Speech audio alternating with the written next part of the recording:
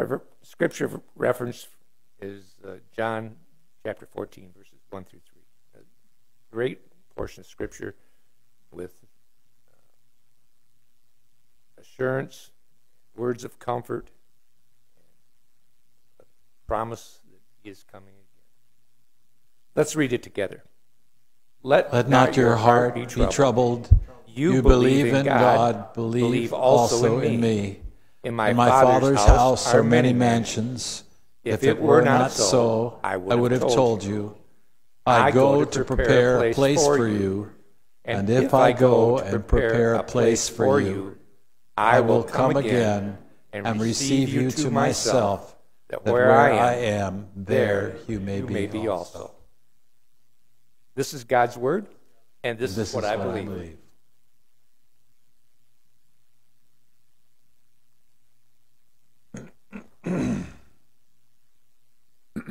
Jesus is coming again.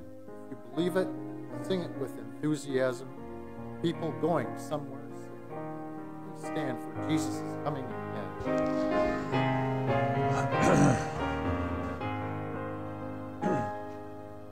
Marvelous message we bring, glorious carol we sing, wonderful word of the King.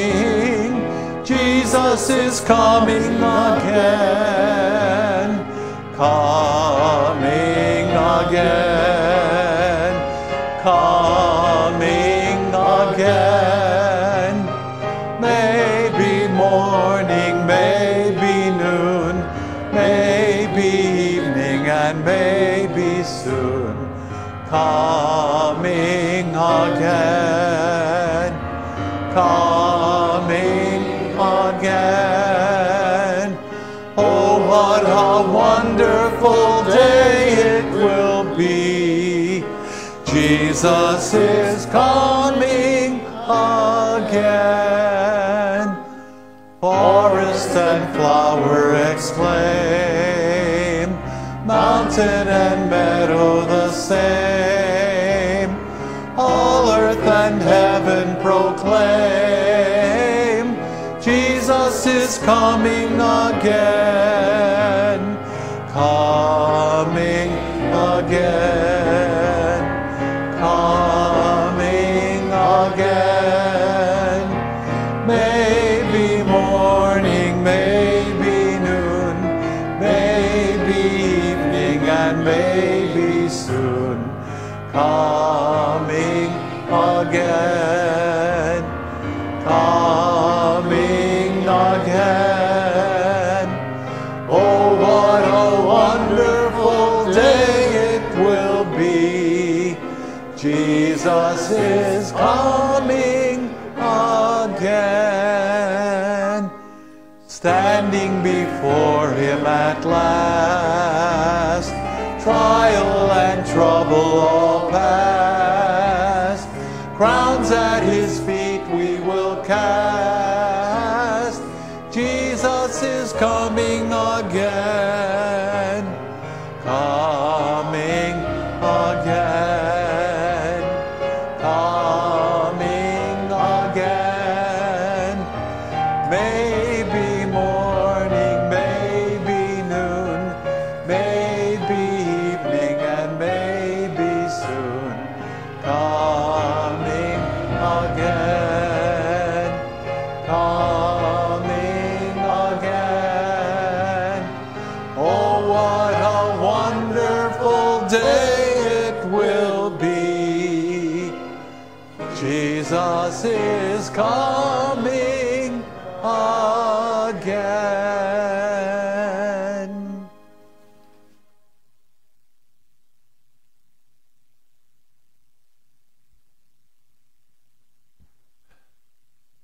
Ever since John W. Peterson penned those words back, I believe, in the 70s, some have changed the lyrics to say maybe morning, maybe noon, maybe evening, but surely soon.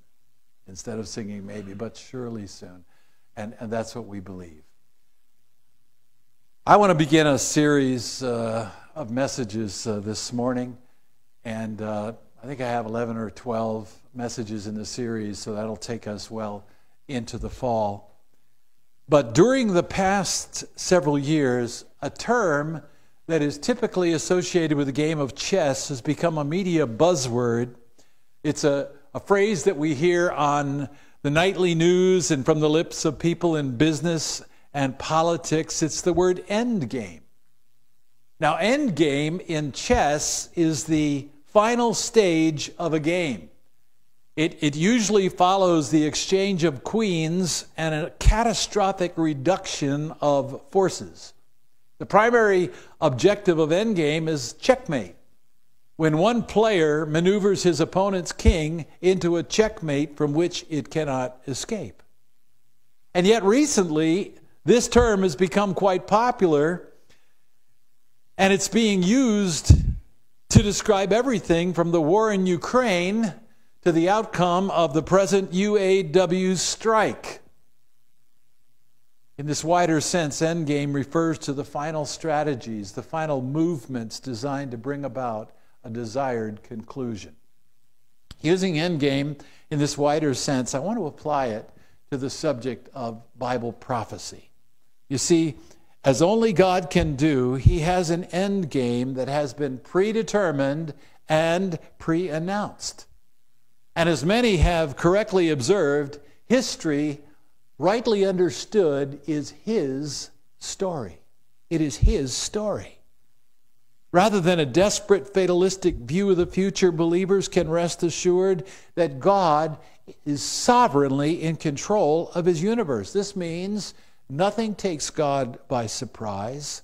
Not hurricanes, not tsunamis, not election results, not wars, not even climate change. It means that no power in heaven or on earth can stop or even slow down what God has planned.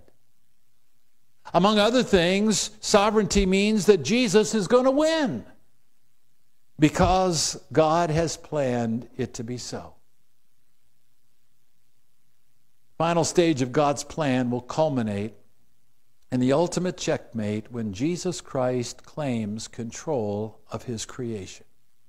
1 Corinthians 15 and verse 24 says, "Then comes the end, when He delivers the kingdom to God the Father, when He puts an end to all rule and all authority and power."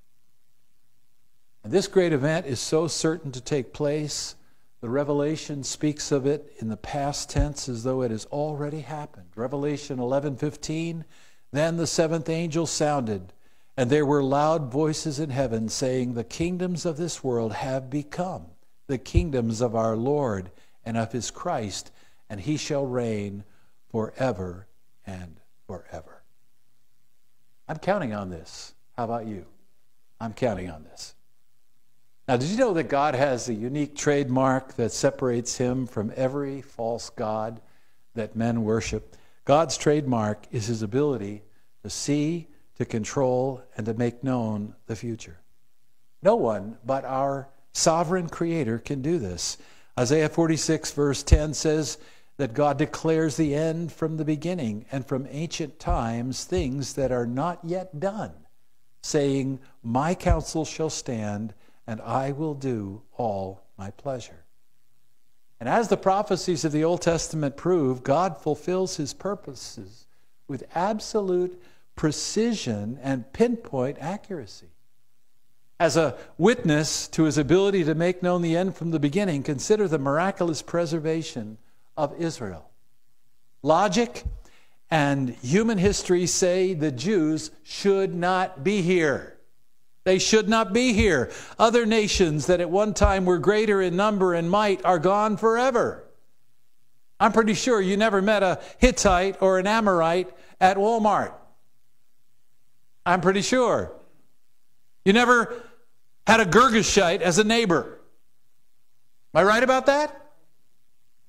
Yet at one time these nations far outnumbered Israel.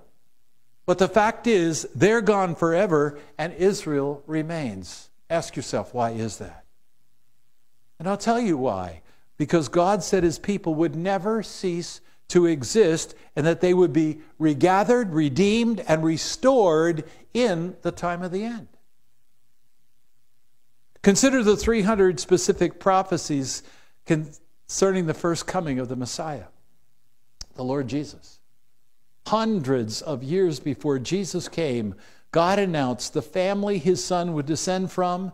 He told us the time, when, and the place where his Messiah would be born, and so much more. And every detail was literally fulfilled. You know, the mathematic probability of just 10 of the 300 prophecies coming to pass as they did is off the charts impossible. What defies human explanation is explained by this verse, Isaiah 46:10. He declares the end from the beginning, and from ancient times things that are not yet done.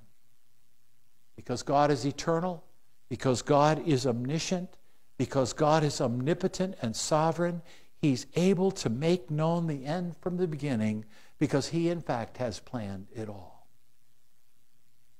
Yet there's something else we should understand about God. God is relational. And his name, Jehovah, declares him to be the self-existent one who, listen to this, reveals himself. The Lord delights in being known through his spoken and written word. And just like a father with his children, he tells his children what he's planning to do before he does it. There it is, Amos 3 and verse 7. Surely the Lord God does nothing unless he reveals his secret to his servants, the prophets. Did you know that more than 1/4 of the Bible was prophetic when inspired by the Holy Spirit?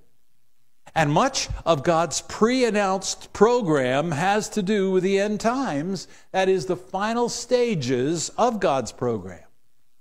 And according to the Bible, the end time is the period the world entered following Christ's resurrection and ascension to heaven. So our entire lives have been lived in God's prophetic end game. Now, for the next several months, I want to take you on a journey from the present to eternity future. And on this futuristic tour, we'll view the major events that lead to the ultimate victory of a new heaven and a new earth, when God is glorified in all of his creation. And so for our purposes this morning, here's a basic chart that highlights the time of the rapture in relation to the cross, the church age, and God's dealings with his people Israel. Now, I don't know if you can read the fine print or not, but you see that first of all you have the rapture of the church, and then you have a span of time between that and the actual second coming of Christ. And we believe the very next event on God's prophetic calendar is the rapture of the church. And as we'll see in the course of our study, Israel is God's timepiece. And it's the key to understanding Bible prophecy. If we compare what God has pre-announced with what's happening in Israel, we can discern what time it is in God's program. And by the way, the treaty that's being forged right now may have great prophetic significance. Now, many Bible scholars holding to the literal method of interpreting the Scriptures agree that the next supernatural event in God's endgame is, as we've said, the rapture of the church. Now, let me begin by explaining what the concept of a literal rapture involves. Understand with me that, like the word Trinity, the term rapture never appears in our Bible. But the concept is clearly there. The English word rapture comes from the Latin word rapturo, which is equivalent to harpazo in the Greek language. Harpazo means to seize or snatch away, to remove something very quickly. 1 Thessalonians 4:17, harpazo is translated caught up together. And it signifies the sudden and powerful removal from earth to heaven of all who are saved by grace and said to be in Christ. Now, years ago, a youth pastor I served with provided me with a good illustration of harpazo. He had a dollar bill that was connected to a retracting gizmo by some very thin fishing line. It was almost invisible. And so Mark would sit in a booth at Halo Burger or Bill Knapp's, and he'd drop the bill on the floor a few feet outside the booth. And then when some innocent passerby would bend over to pick it up, he'd push a little button secretly, and faster than the human eye could see, the bill would vanish. And this was great entertainment for a Dutchman like Mark Pasma. But the funny part was watching the people who were sure they saw a buck lying there. Where did it go? Where did it go? The departure of Christians from earth to meet Jesus in the air will be just that sudden. This is what harpazo means. It means to seize or to snatch away, to remove something very quickly. In 1 Thessalonians 4:17, again, harpazo is translated caught up. And once again, the term signifies the sudden and dramatic removal from earth to heaven of all who are in Christ. I like to think of it as a massive airlift, a rescue operation. One moment we'll be down here, the next moment we'll be up there.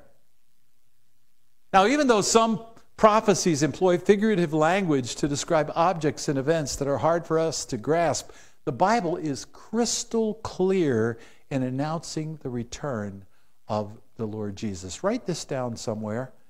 The return of Jesus Christ is spoken of or alluded to in 318 New Testament verses.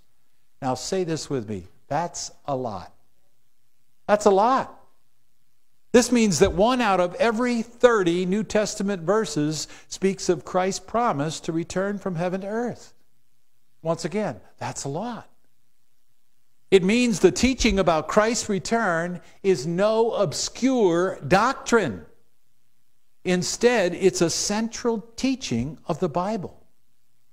And as that chart that we saw a moment ago, as it indicates, Christ's return is prophesied to occur in 2 stages or phases, commonly distinguished as the rapture of the church and the second coming. And these 2 phases of his return are separated by the 7 years of terrible calamity known as the Great Tribulation. Bible scholars who hold to the literal method of interpreting the Scriptures agree that the next event in God's program is the rapture of the church. And since this first phase of Christ's return is imminent, which means it could happen at any moment, nothing needs to happen before the rapture. And in coming weeks, I'll show some of the differences between verses that speak of the rapture and verses that speak of the second coming. But this morning, I want to focus on the 3 main passages that present the promise of Christ's return to rapture his church. Now, just before we do that, did you know that the concept of rapture isn't new to the New Testament? The Bible tells us of several raptures that have already happened. Concerning Enoch, Genesis 5 and verse 24 says, "And Enoch walked with God, and he was not, for God took him." Enoch is the 7th man named in the genealogy of Genesis chapter 5. It's a genealogy that begins with Adam. And following Adam, 5 men are named: Seth, Enosh, Kenan, Mahalalel, and Jared. And concerning the lifespan of each man, the Scripture says this: "So all the days of so-and-so were such and such, and he died."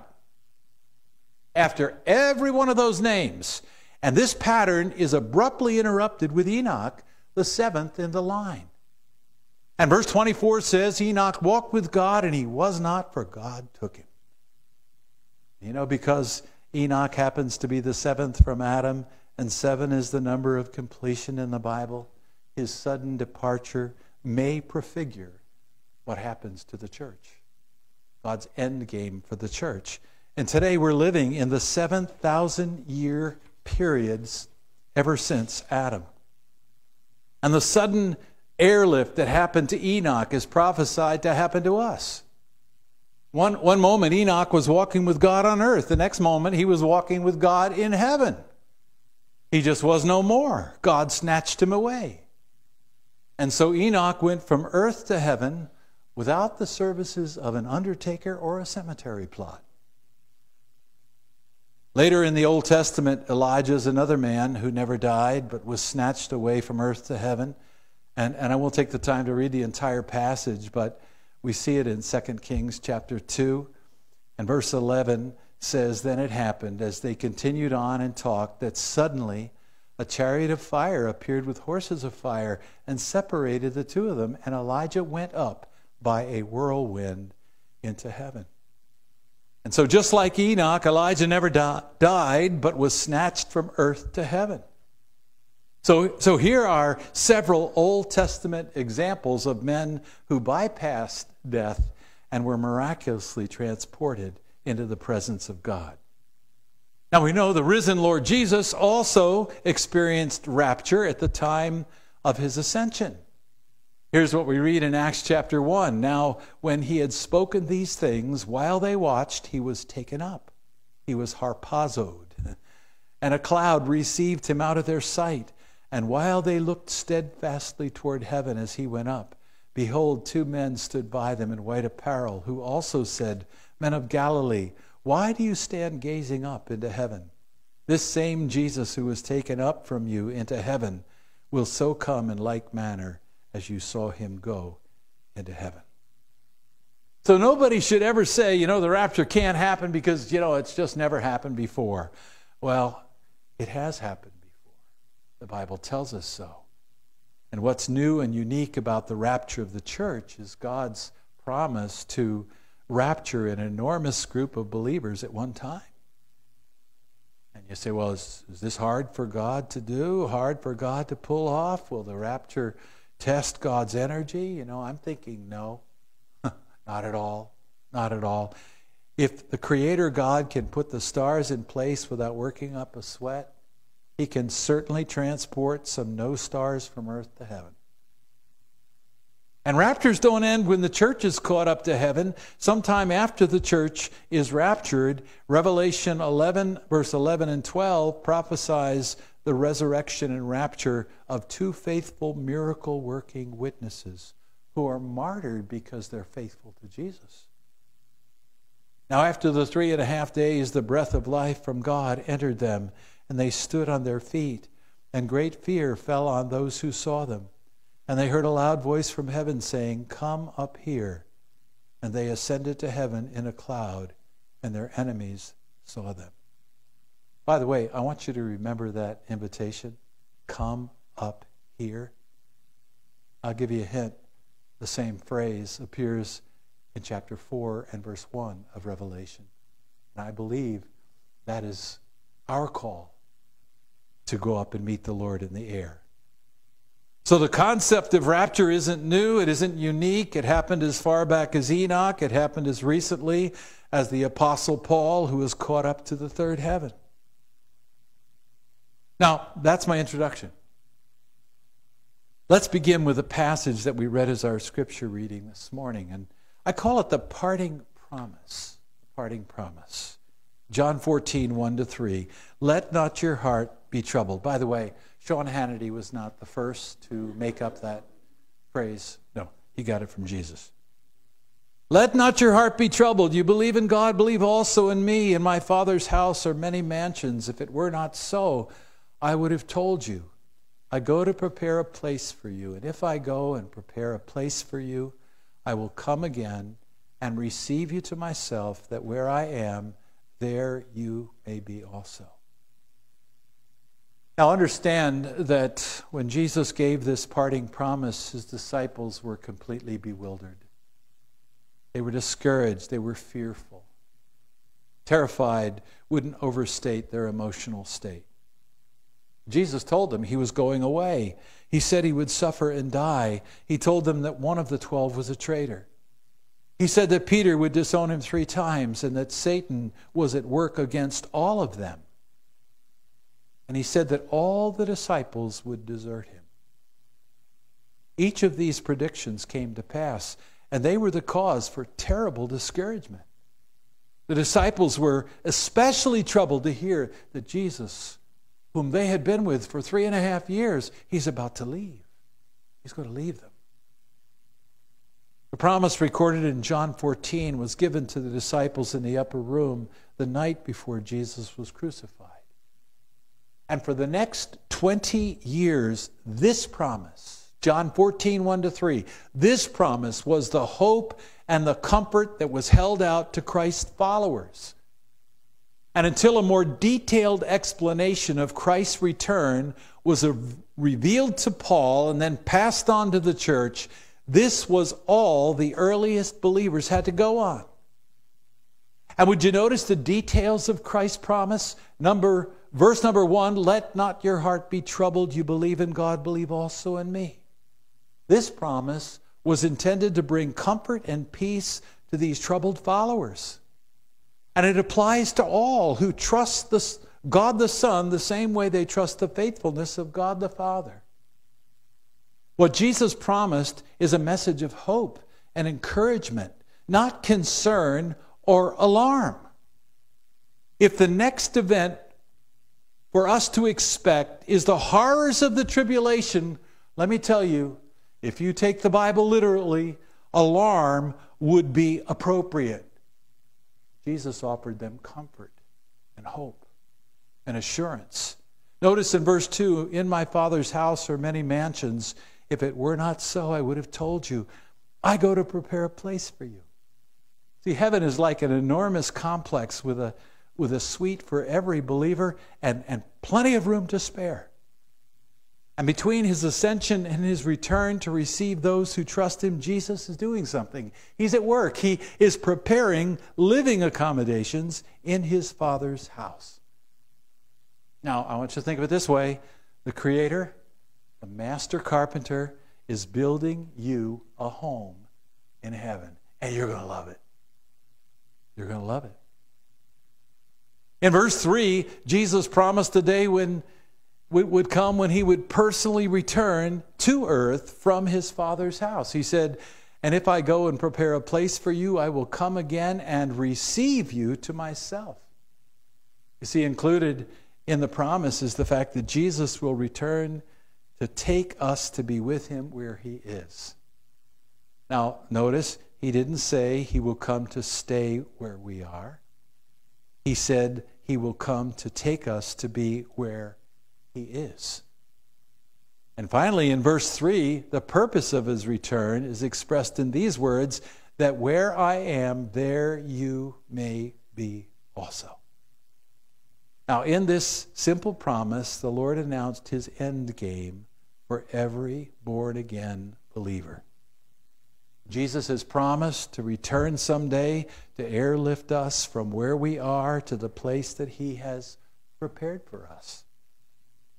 You say, well, is this promise far out? Yeah, this is far out. Does everybody believe it? No. In fact, sad to say, there are many evangelical churches who no longer preach it. Has it happened before? Yes, it has happened before. Will it be hard for God? No way. Should this promise affect our attitudes here and now? Absolutely. The blessed hope that is ours in Christ should energize our lives every day. See, we are people going somewhere, For us, the best is yet to come. But let's turn to a second New Testament passage. Turn now to 1 Corinthians chapter 15. And I call this passage the Glorious Translation. Behold, I tell you a mystery. We shall not all sleep, but we shall all be changed. Now, you've heard this forever, but this is a great verse to put over the door of a nursery. We shall not all sleep, but we shall all be changed. Yeah. In a moment, in the twinkling of an eye, at the last trumpet, for the trumpet will sound, and the dead will be raised incorruptible, and we shall be changed. Amen. Now, the Holy Spirit inspired these words in response to some in Corinth who denied the resurrection. They said such a thing just can't happen. It can't happen. They believed the dead stay dead, but they were dead wrong. Notice that Paul called the teaching he was about to give them a mystery. The word is mysterion in the Greek. A mysterion is a sacred secret. Don't you love secrets? I love secrets. I love surprises, but I don't keep them very well. You know, a mystery in the Bible is a data point of information that was previously hidden but now revealed. And this means that up until Paul's time, the revelation of God's end game for the church was brand new. It was hot off the press. In fact, the church itself is also called a mystery that was completely unknown by the Old Testament scriptures. Now notice the details. Verse 51 explains that not every Christian will experience physical death. We shall not all sleep. And here sleep, and again in 1 Thessalonians 4, is used synonymously as a figure for death. Now, except for the snoring, a sleeping person can look like a person who has died. Isn't that right? You know, we even say he's dead asleep. He's dead asleep. What, is he dead or is he asleep? And let that be a warning to any who fall asleep in church, you know, because we just might misunderstand what's going on here and say a few words over you and bury you. And afterwards have to say, whoops, my bad. You know. So not all Christians will experience death, but all Christians, the living and the dead, will experience change. Every true believer in Jesus will experience a total makeover. Verse 51 and 52 say our transformation will happen in an instant. It will happen in the twinkling of an eye. I'm reminded of the old farmer and his old wife. And they went into a fancy New York hotel for the very first time. They had never seen an elevator before. And so stepping on the elevator ahead of them was this elderly lady, sweet elderly lady, and the doors shut. They were closed for a little while. And the next time the doors opened, this beautiful young woman stepped out. And so the old farmer said, honey, get in there. Well, we're going to be changed in the twinkling of an eye. And the Bible says it will be signaled by the sound of a trumpet.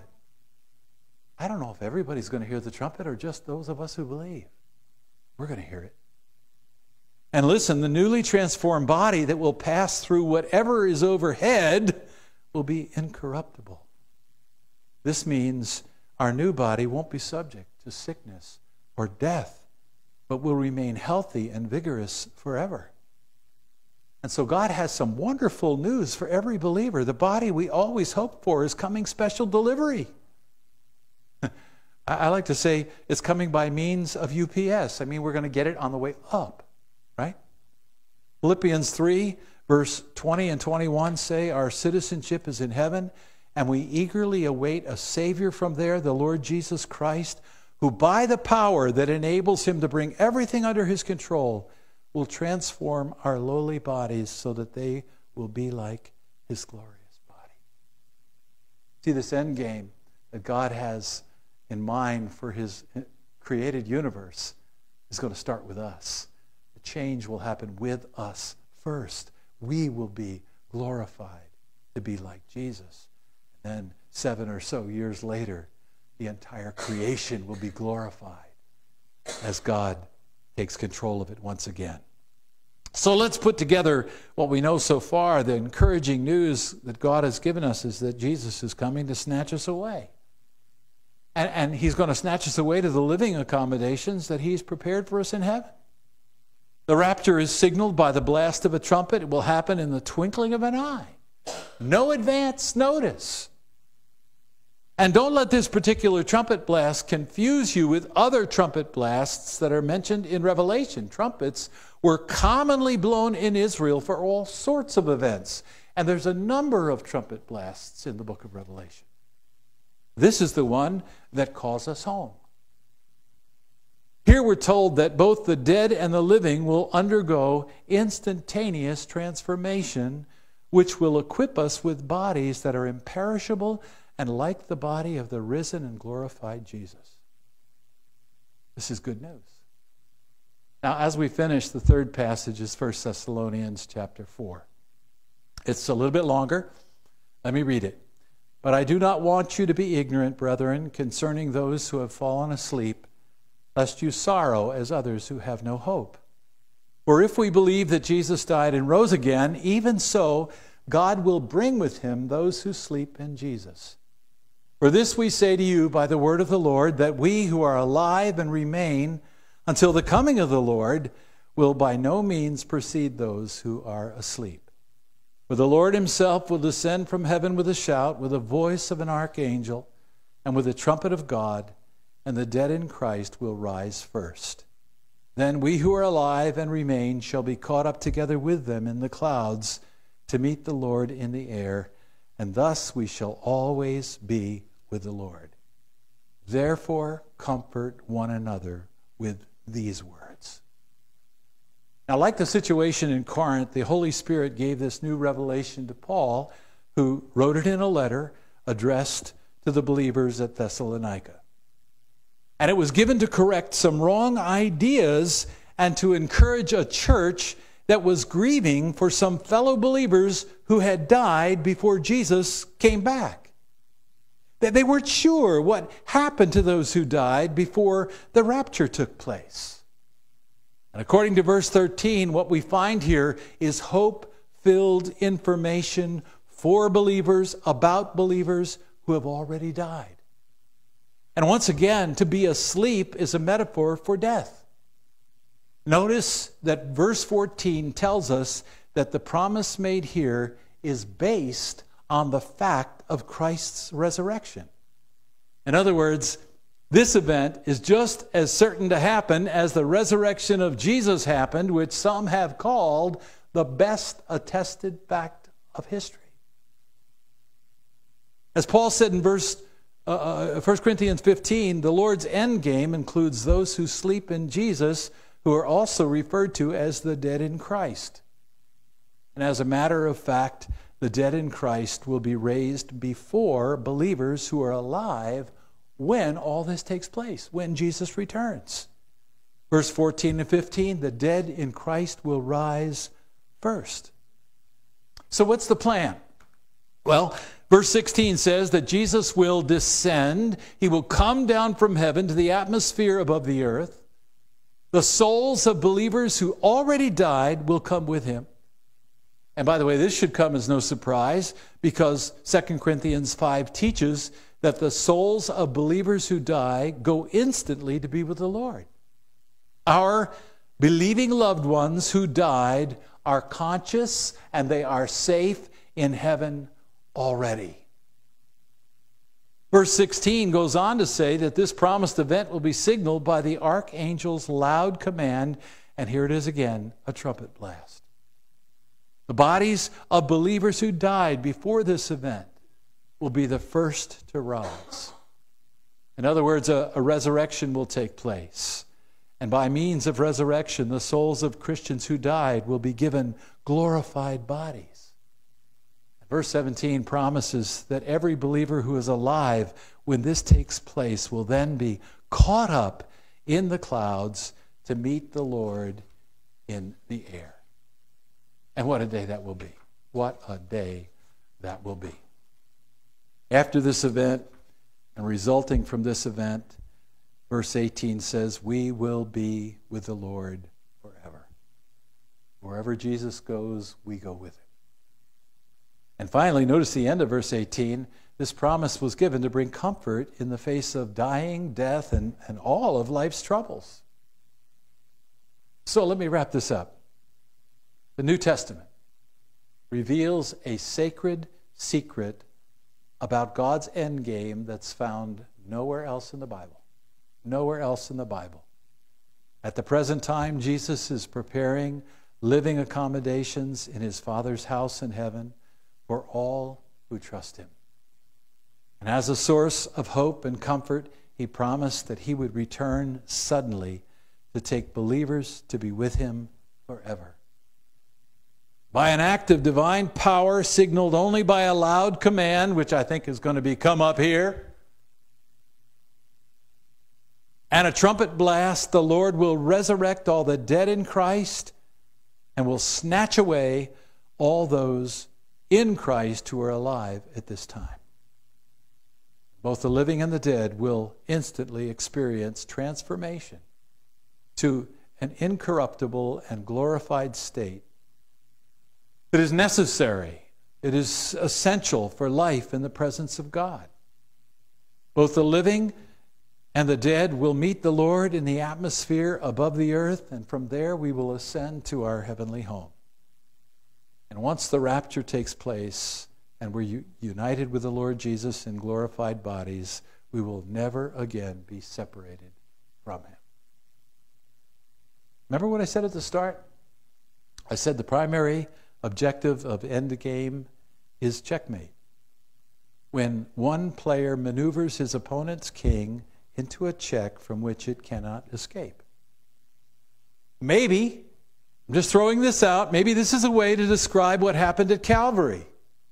Satan thought he could end the game by enticing men to crucify the Son of God. And for 3 days and nights, he thought he had won. Oh, but Satan, as he always does, overstepped himself. And by the death of Jesus on the cross, Satan, who is called the prince of this world, was lured into a check from which he cannot escape.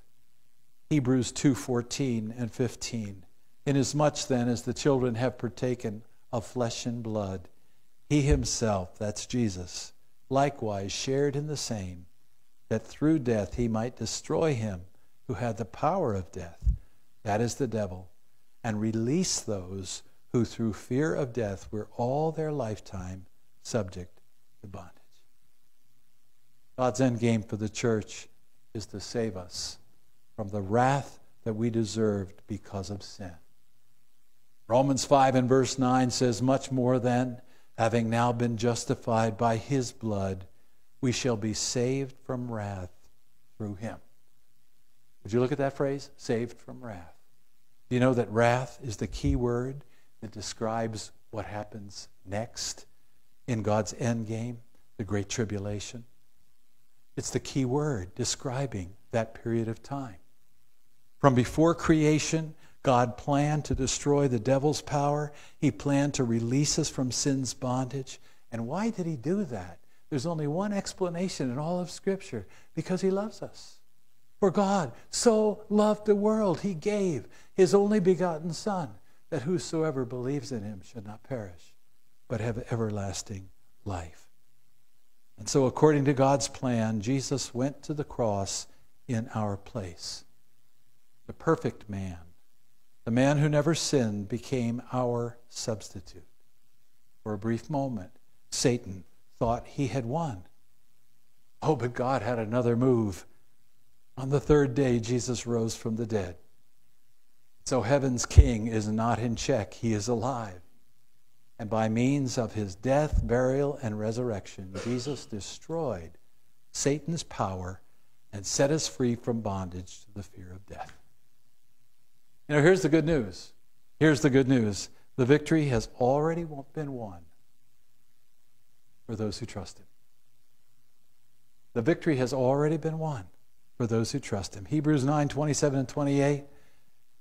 And as it is appointed for men to die once, but after this the judgment, so Christ was offered once to bear the sins of many. To those who eagerly wait for him, he will appear a second time, apart from sin, for salvation. You know, as an old fellow once said, having heard a message like this, he said, all that's left is the shouting. All that's left is the shouting. The victory has been won. Let's bow our heads and our hearts, and then Sam's going to come and lead us in singing Victory in Jesus. Father, we're so thankful for your word and for the way it serves as an anchor for our souls. We are not those who sorrow without hope. We are not those who are confused about what's happening in the world. We're not among those who are uncertain about what the future holds, because we know who holds the future. We know you. And we know the plan that you have pre-announced and revealed to us by your Spirit.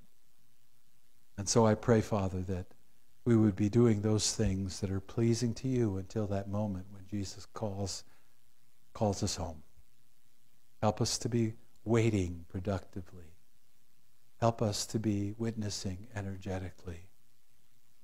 Help us, Lord, to be the people that you want us to be until he comes, for we ask in his precious name.